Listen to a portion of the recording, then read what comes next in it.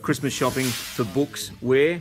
Like Dymocks Belconnen, where else? I'm here with Emily, and we're here down in the kids section, which is wonderful. I know you've got a favourite that you want to share with me, but I'm blown away that there's a book called Noni the Pony.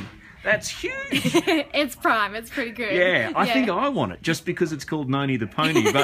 But what's moving? What's going to blow your child's mind in a positive way? The hot ticket for this Christmas is the book with no pictures. Yeah. So if you're a fan of The Office, if you're a fan of the Mindy Project for adults, BJ Novak wrote this. So a really, really clever writer.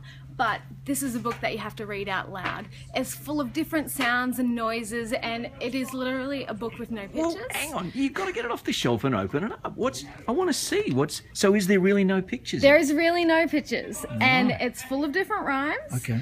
And so... Wow, okay.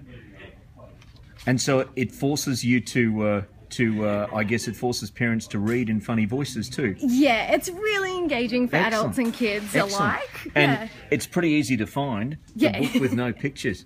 All right, good stuff. Hey, and don't forget Noni the Pony. All right. Thanks, Emily. That's okay.